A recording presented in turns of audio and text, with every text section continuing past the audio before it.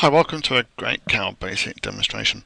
So this is going to be a relatively quick demonstration just to show you one method, there are many methods of programming a microprocessor using a PicKit3. So it's a question I get asked. I've got another email on it this morning, so I've decided I'll put together a quick video of how I do it and a method of doing it. Okay, so let me just show you what I've got. I've got a couple of things all set up here. I'm just going to start up a camera so that you can see there's a PicKit next to me. I'm going to then do some programming, I'm going to install some software, but essentially we're going to do it live. Okay, alright, so here we have a PicKit, and we have this is a microchip PicKit2 low pin count demo board. Okay, and we're going to sort of program that to make sure it works. Okay, so what have I got to show you? Right, number one is we're going to install the PicKit3 software. That is not installed on this computer. So I'm going to go to the distribution we put out in April 2015, and I can see a folder called PicKit3. I open that, and in there I can see a folder that is called Application Setup.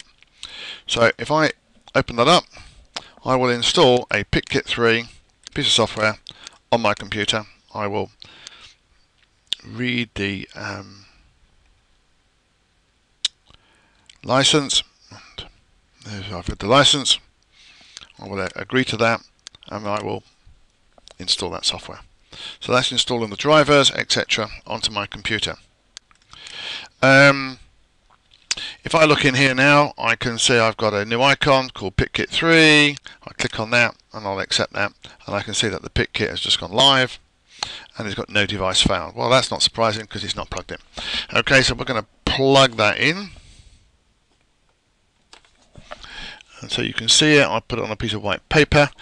If I then come into here and I go Tools, there's a couple of things I need to point you to. You need to be able to, there are two modes in the PicKit3. There is a two ways of operating this thing. This one is currently operating as a in a standalone mode. I've actually got another one which I hadn't planned to show you, but I'll go and get another one. Another PicKit. I've got a number of PicKits from Microchip. I'm going to another one here. I'm actually going to plug this one in just to show you that there's different modes. We'll see what this one's actually plugged. We'll see what mode this is in. It's just I'll just do a check communication on that. This one is in MP Lab mode.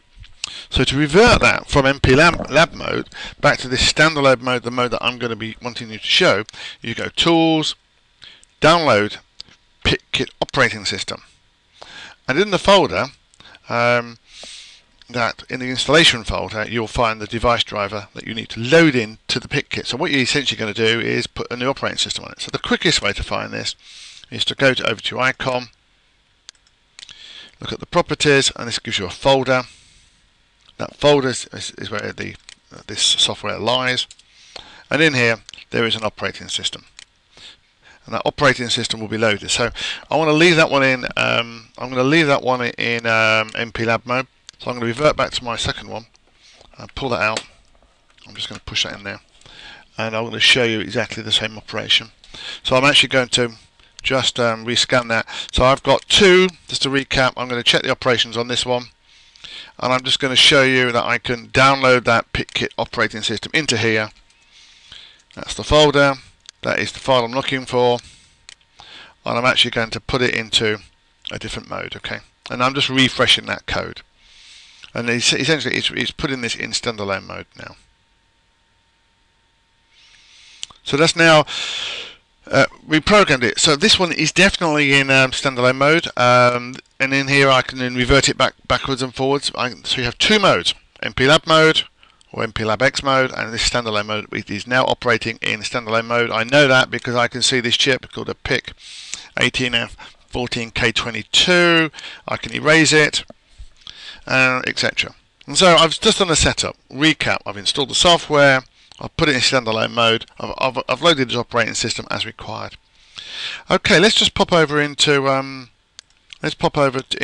my Great Cow IDE, and I'm going to load a piece of software. I'm going to write some software for this.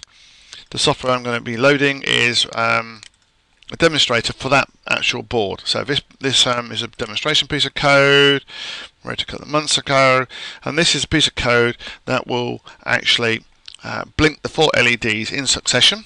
There are 4 LEDs down here, 1, 2, 3, 4. There is a button, and it will there is a button which will reverse the flow of these, and there's a potentiometer here. Okay, and this code will actually do that. So I'm going to program that now. I'm going to make a hex file by using the IDE create a hex file. So I'm going to show you now how you can program it without changing any of the configurations within Great Cow Basic. So what do I need? I need the folder. If I take the right hand mouse button on this directory, copy the directory path, I can come into here and I can select auto import hex and write file. If I insert my folder, which I've just selected from within the IDE, that right hand mouse button, I can put it in here, and here is the board. I have the hex file I have just created, and as you can see, that's a minute ago. I can open that, and it is programming that. It is just programmed that. How do I know it's programmed? I'm going to put some power on it, and we can see that as I push that button, things reverse. As I change the pot, it gets a bit faster. I push the button and it stops. So how do I reprogram that with ease? So I'm going to come into, I'll just set the screen up so we can see it all. I'm just going to change it so that it does something different. When it starts up initially, the value of the LEDs is 15 because this is the address on port C of these LEDs. What I'm going to do is I'm going to change that to, let me think, number 5 and leave it for 2 seconds. And it's essentially when it boots up or starts, those LEDs are going to sit there for 2 seconds. Okay, I'm going to then create a hex file. That hex file, Great Cow does its funky stuff, creates a hex file.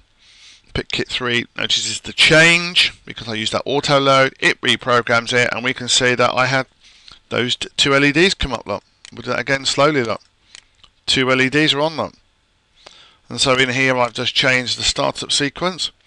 If I think about it carefully and put that to 6, I can reprogram that. We'll see it happen again. Middle of the screen, the compilation. Top right, PicKit3 notices the change. PicKit3 then writes it out, and we can see that I've got those LEDs that are starting. So I'll revert that code back, save it, and the code is back to as the demonstration.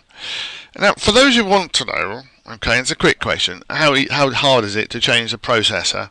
If I change this to another processor, all I would have to do in here is check my change my chip, check my speed, cut the configuration changes, and recompile. But I'm not showing that. What I'm trying to show you here is the ease of compiling code. So if I want to stop that operation, I now hit the button, I turn it off. It's now no longer loading that code automatically. If I just show you multi-window, then it makes it a little bit easier. There we go. I'm now in standalone mode. Now if I wanted to load that file, I would have to manually open it up, write that file. But what I've shown you, by using this auto import option here, it's automatically going to do it for you. And that's what I'm trying to show you, is that the auto import is a simple way of getting the PicKit3 to auto load your file as you're compiling. Okay, and with that, I'll call that a wrap.